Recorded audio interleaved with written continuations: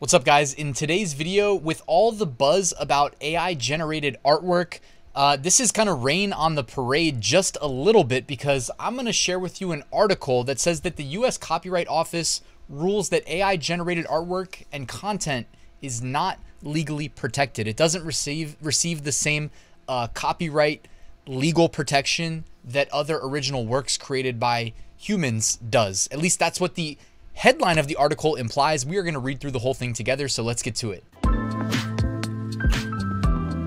So this article was published on The Hill. I will link to it in the description. It was published on February 24th, so not that long ago.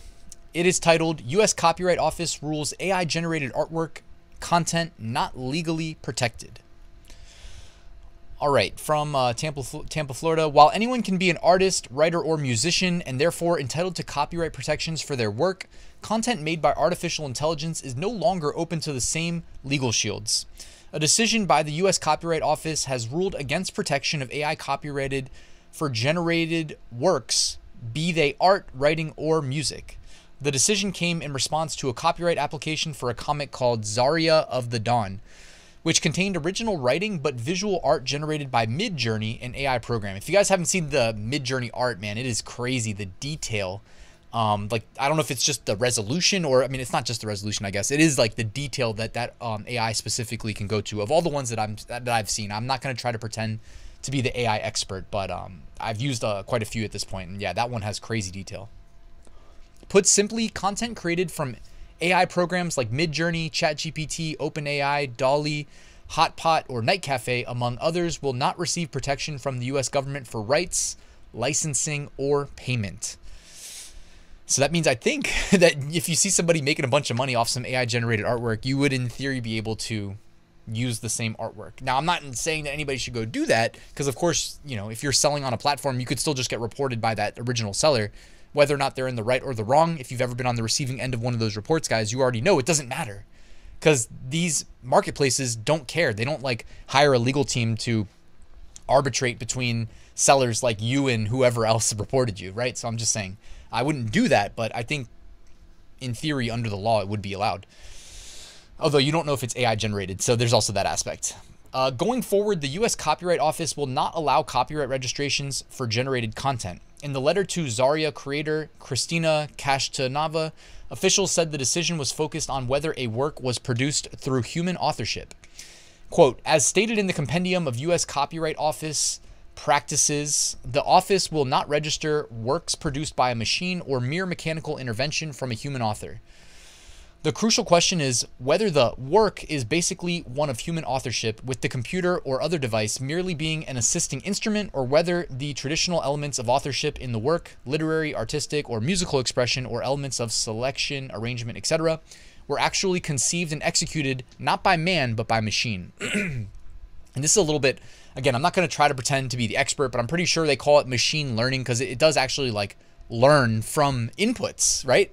That's why you can go to these text prompts and it spits out all these different options of something similar to what you described. It's because it knows what you described based on data that it learned from.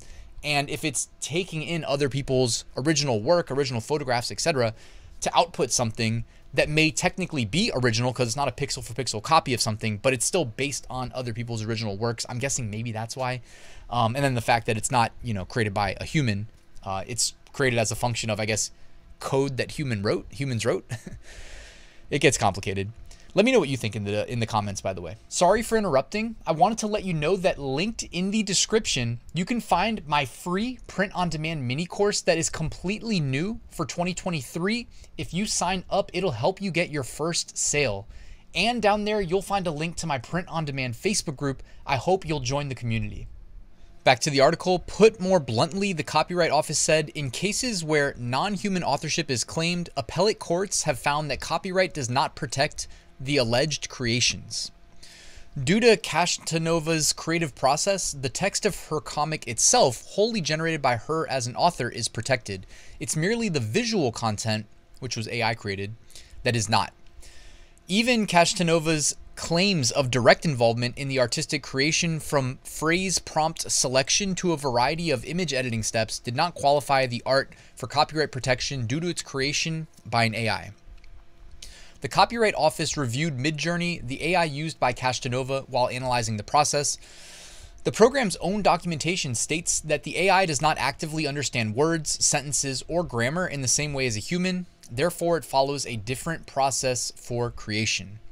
According to the documentation by Midjourney, the program instead turns words and phrases into tokens and then generates an image at the direction of user. Castanova argued in the legal filings that as a result, Midjourney is a tool similar to a paintbrush or a pencil or a hammer and a chisel. The U.S. Copyright Office did not agree with the assessment, saying, quote, "The fact that Midjourney's specific output cannot be predicted by users makes Midjourney different for copyright purposes than other tools used by artists," end quote. The lack of human authorship or artistry in this process is void of, quote, "original work of authorship fixed in any tangible medium of expression," end quote. The requirement of the Copyright Act for legal protection. In layman's terms, an AI just does not create content as a human would, nor with the originality of one, and therefore generated works are not copyright worthy. Quote, "Based on the record before it, the office concludes that the images generated by Midjourney contained within the work are not original works of authorship protected by copyright," end quote, the office said. The decision to copyright the text portion of Zarya was hailed by Castanova, though the comic author said she would be working to appeal the decision related to copyright of the images in the comic. Quote, "I was disappointed in one aspect of the decision. The Copyright Office didn't agree to recognize my copyright of the individual images. I think that they didn't understand some of the technology, so it led to a wrong decision," end quote. She wrote that on her Instagram. "It's fundamental to understand that the output of generative AI model depends directly on the creative input of the artist and is not random. My lawyers are looking at our options to further explain to the Copyright Office how individual images produced by Midjourney are direct expression of my creativity and therefore copyrightable." So I went ahead and just Googled the definition of copyright for everybody to see why this is so significant. All right, so copyright is the exclusive legal right given to an originator or an assignee to print, publish, perform, film, or record literary, artistic, or musical material, and to authorize others to do the same. So you can see why this is a big deal. You would, I guess, as a seller, as somebody who's monetizing these AI generated works, you would definitely love the ability to hold copyright over them so that you don't, you know, launch some really successful comic book in this case, or t-shirt, or whatever, wall art. I don't know. What are we using AI for these days? KDP, book cover, maybe book interior. You don't start monetizing it, making good money, and then face a whole lot of competition because you don't hold the copyright protections assigned to original works that are not considered original in this case because it was generated by a generative AI. I mean, obviously, guys, this is going to get it's going to get a little interesting because this is not a best kept secret anymore. AI is one of those things that's, you know, trendy. It's a big buzzword now, and all these tools are so easily accessible because of the simple like text prompt to generate, you know, not only images, video, lots of things. So yeah, I mean, this is probably not going to go away. It wouldn't surprise me if I'm making a new video a month from now with an update on this story. Let me know your thoughts in the comment section though. I'd love to hear from you. What do you think? Does this worry you? Were you planning on using AI, you know, for your e-commerce business? If so, you want to share how? That'd be interesting to know.